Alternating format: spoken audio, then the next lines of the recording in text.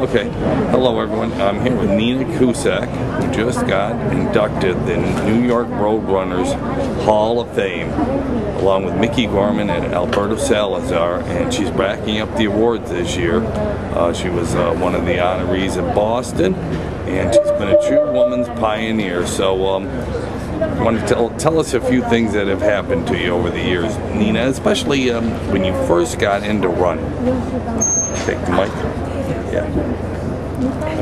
Well, when I first got into running, my real first taste of running was when Roger Bannister was performing in and I took my bicycle and I went to a running track. I had to climb over a 3-tier cycling fence to get on the track, and I ran one lap, and it took me 85 seconds. And I said, wow, he did it in 60 seconds and he did 4 of them. I was so impressed with that. But I did not start to run after that. I was just impressed. But I was into bike racing and speed skating and roller skates and ice skates. And eventually, well, let's see, I got married, I had children. And then when Bill Bowerman's book on jogging came out, it cost $1. I heard about it, I bought it, and when I turned the pages, I saw these women in raincoats and little wax kerchiefs on their heads, and they were running on the track. And I said, well, you know, women can do it then, I can do it. And I started to jog. And my husband and 2 other fellow skaters, friends of ours, they started to do it also. And we'd go out and we'd just run together. We called it dry training for speed skating. And then somehow there was a 24-hour relay, and somehow we got a 1968 long-distance log where it showed me Sue Peterson standing on the sidelines of the 68 Boston Marathon. And that was the only time I heard of the Boston Marathon, the only time I heard of women going into it. So we decided that we would go and we'd run the 1969 Boston Marathon. I knew women couldn't run officially, so I didn't try to enter, but my husband and these 2 guys entered it. We went up there, and we went on the starting line. And somebody found out we were from New York, and they started talking about all the activity, the running activities in New York. And I thought, well, no, I'm just going to run this, and then that's it. Little did I know. Oh, that's hilarious. Yeah, so the next one was the Yonkers Marathon. I didn't run it because I had an injured shoulder, but I was there. And then, of course, my aunt and uncle came out to watch, and they said, well, you know, who won? And this guy, Gary Murphy, walks over and says, I won! and it turns out Gary Murphy lived in Huntington. I live in Huntington.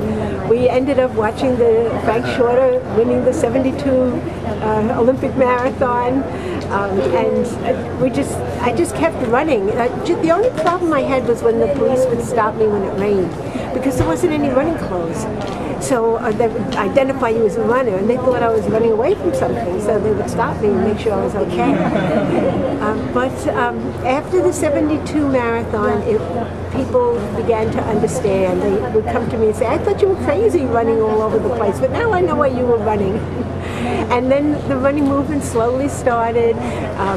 In fact, it's going to be 40 years now that our school district has a 5th grader predict your time run.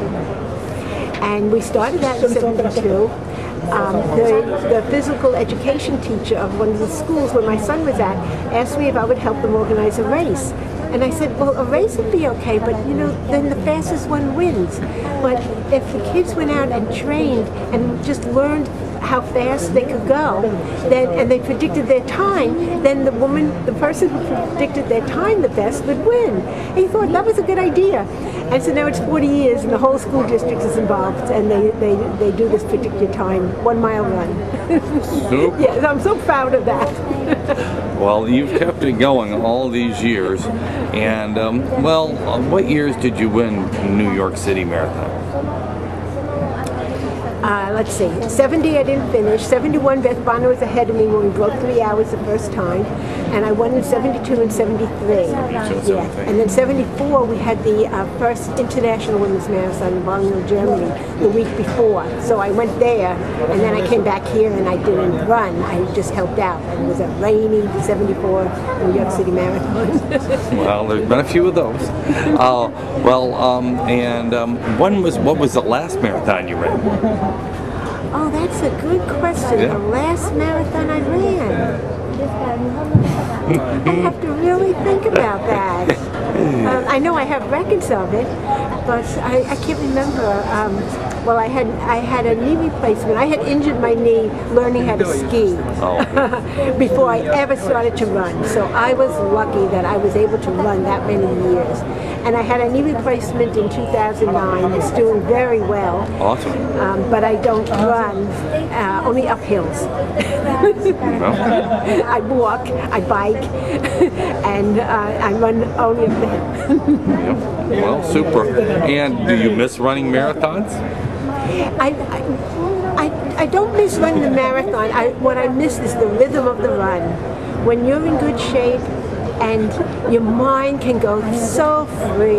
I do think that runners today, they run with traffic with the earphones, and I think that's dangerous. Yep. So I always ran against traffic. But my mind would go so free. I remember figuring out a mortgage, doing a term paper on my long runs. So I had a wonderful running life. Well, that's great. At this point, what do you think about the marathon being on Sunday after the big storm? Is this kind of another repeat of 9/11? New York is resilient. Just coming in the city, I can't believe in many ways you can't tell a hurricane hit the city 5 days ago or 4 days ago. It's unbelievable. Yeah, it is amazing. And like you say, Mayor Bloomberg made the decision, and I think it turns out it was a good decision. We're lucky we have nice weather now to renovate, recuperate, and it's really, with all the international runners trying to come in, it's important.